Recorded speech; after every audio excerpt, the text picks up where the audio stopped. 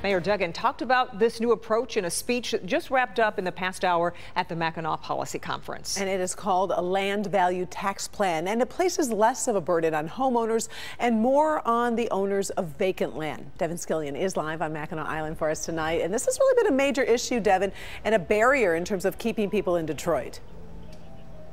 It's really massive, Karen and Kimberly. We all sort of marvel at the ability of Mayor Mike Duggan to sort of wonk out on policy. He just finished about 40 straight minutes here talking about almost nothing but the problems with property taxes in the city of Detroit. He came in, couldn't believe that he'd almost lost his voice. I'm going to assume that was from spending the weekend preparing for his PowerPoint.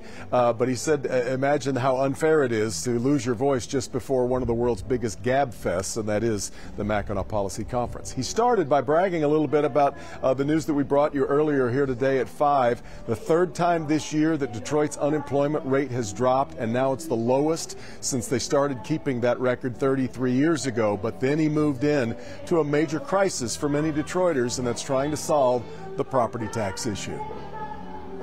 So why don't we just cut our property taxes? Whoever thought this, we should cut your property taxes, right? You could be mayor. Why? Right? No mayor in 50 years said we should cut our property taxes. If the vacant lots in Detroit drive you crazy, you're not alone. The problem is there is very little incentive for anyone to do much about them. The current rules mean that someone owning a vacant plot of land in Detroit pays just about $30 a year in taxes. So, of course, buying an empty property and sitting on it for years has become standard practice. The mayor says it's time to put it to an end. And you think this just started? This is State Senator Coleman Young, his first campaign for mayor in 1973. And here's what he said on the trail.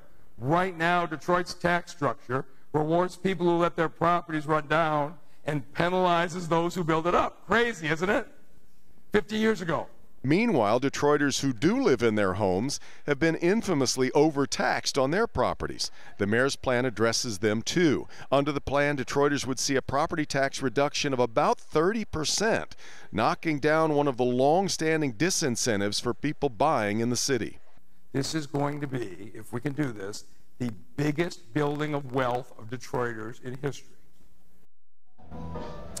Well, think about that. And now the way that he sees this, by lowering the property tax rates on people who are in their homes by 30% and raising them on those empty lots, all that vacant property, this ends up being revenue neutral, that it sort of pays for itself by realigning the money. It doesn't just happen, unfortunately, overnight. It won't happen with just the mayor's say-so or the city council say-so. It's going to have to be approved by the legislature, and then it would also have to be approved by Detroit voters. But you'd have to imagine Detroit voters won't have any problem voting a tax cut for themselves. Oh, most definitely. At the Mackinac Policy Conference, Devin Skillion, Karen and Kimberly, back to you. You can hear the music in the background. All right, we appreciate it, Devin.